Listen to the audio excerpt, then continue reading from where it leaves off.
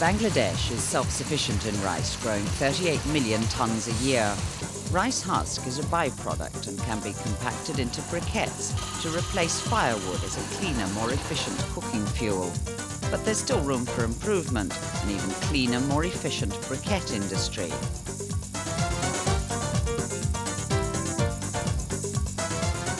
Before being dehusked, the rice is heated in furnaces powered by burning dried rice husk.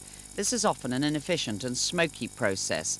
Step forward the Bangladesh Rice Research Institute. The main objective of this project, funded by DFID, is to improve the efficiency of the furnaces. The efficiency of this boiler is very low, 15 to 20%.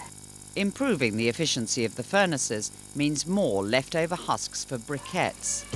At the Bangladesh Rice Research Institute, they developed a prototype of an energy-saving furnace for installation in a working mill. I can easily stand here because there is no heat loss by radiation, because there is a proper insulation.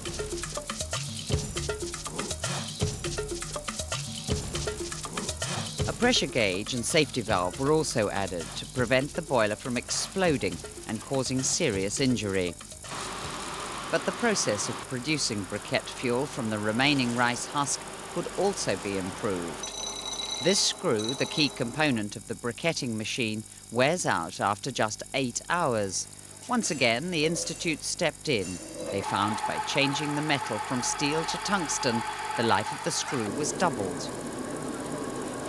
Tungsten carbide is more hard, and this screw lasts for 16 hours. In Bangladesh, little is wasted.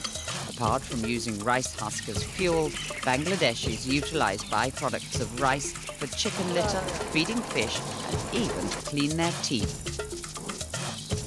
The Research Institute is now working on a way to use the rice husk ash to make cement.